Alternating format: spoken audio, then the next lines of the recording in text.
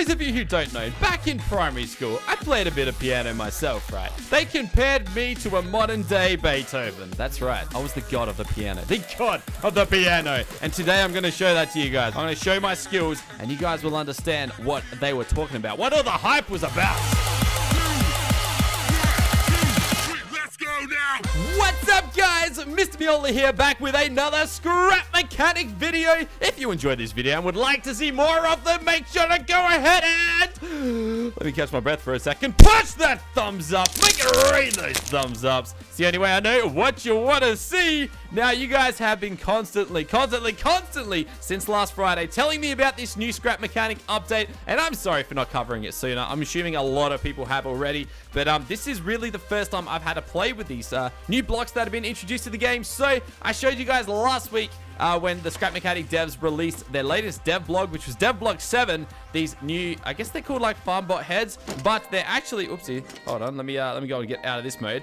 They're actually called, I think, tote bot heads. Yes. Now, these I'm guessing are going to be sort of part of what's obtainable in the survival mode, but we're not going to get into that. We're going to be playing with these 4 blocks today. The sole purpose of these, which I'm assuming most people know by now, is they create music. And they got these sweet-ass little faces on them, which I think is so cute. And what happens when you press the button is the face, like, animates. We got that one.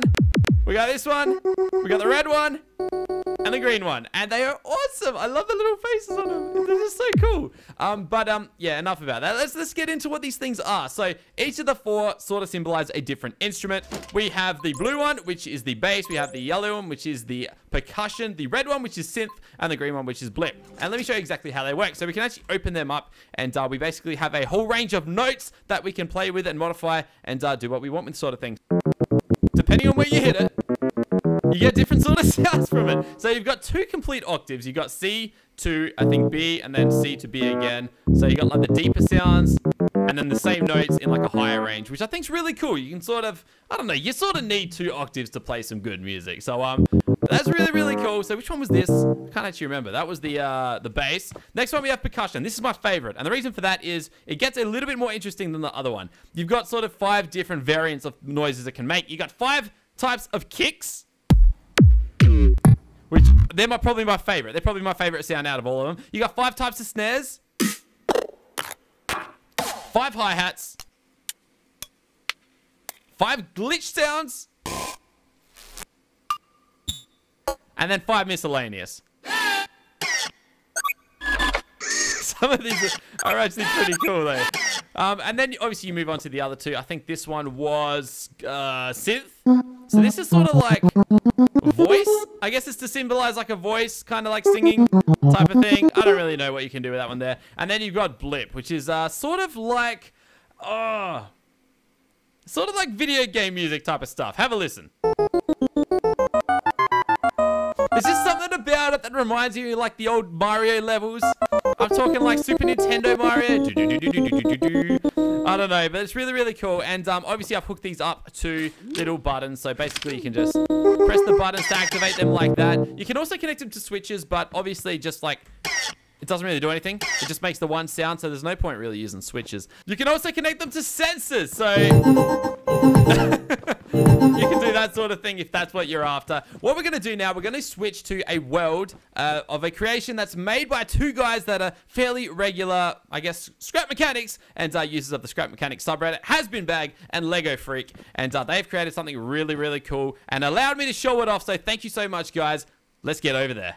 So guys, welcome to Drum Studio. This was created by Hasbinbad and Lego Freak. I'm going to have links on the screen to both of their YouTube channels. You can actually find the download for this if you want to have a play for it for yourself at Hasbinbad's channel. So go check their channels out. They got some really cool creations on them. Hasbinbad created this awesome Flintstone mobile for one of the subreddit challenges where it like runs on its feet. It actually looks really cool. And Lego Freak is currently working on this Loop Studio thing, which is another sort of music maker that looks really awesome. So I'm really excited to check that out. So go check out both of those guys. So I guess I'll show you what is potentially doable with these little musical instruments. So this is kind of a little bit of a piano that they set up, and I kind of modified a little bit because I've been practicing, guys. I have been practicing a performance to show you guys. It's gonna be special. It's gonna be magical. It's gonna be the performance of the century, guys. I introduce to you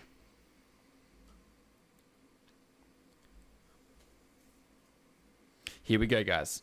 Are you ready? Are you ready? Here we go, guys. Here we go.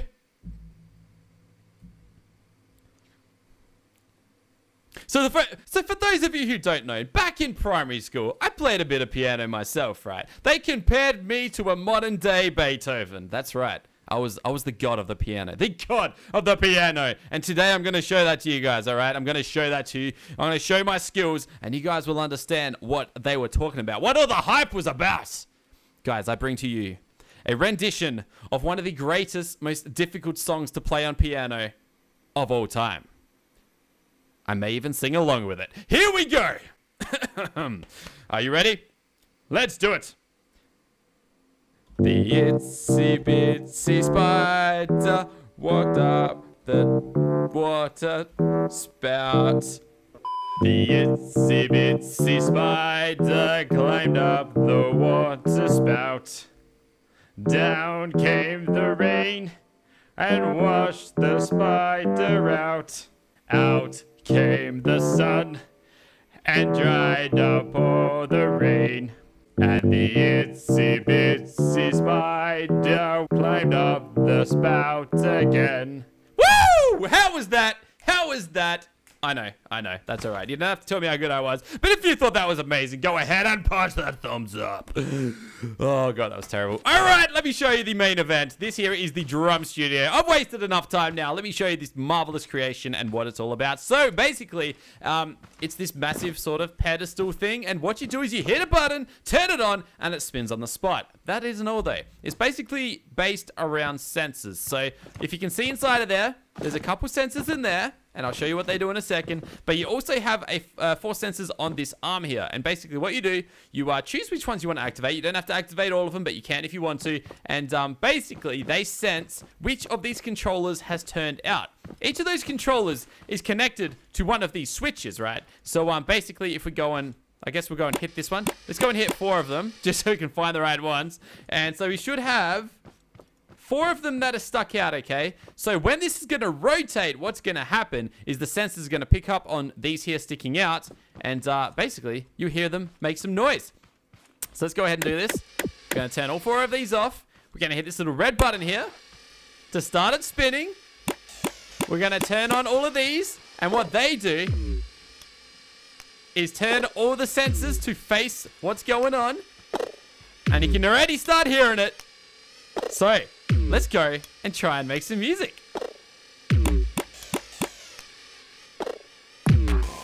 That sounds alright. Alright. Now we got to get this one here right. Yeah. Isn't this cool? Maybe it's a bit much.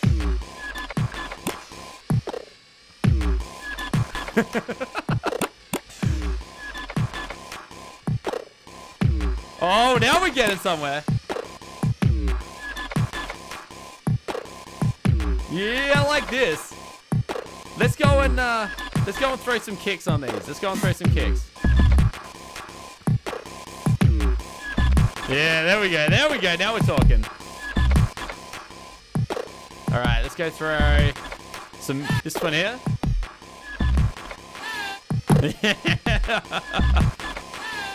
Now we're getting somewhere. Let's modify these a little bit now. So I'm gonna go.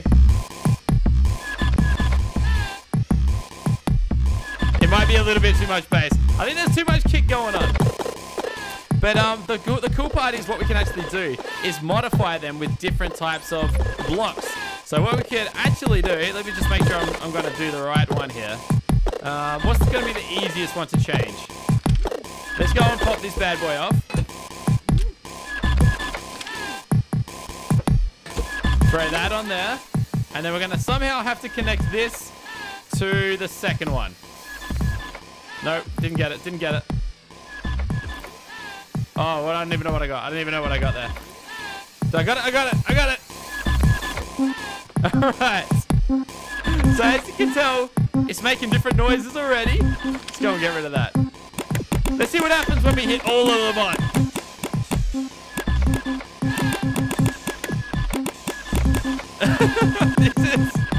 Oh, it's doing my head in. I gotta get away from it. I think we've created a masterpiece. So the reason I wanted to show you this, guys, was it's a way of showing you what the potential is to do with these musical instruments. Oh my god, I gotta turn these off. I gotta turn these off. Dude. The problem is now it has to spin backwards, I think.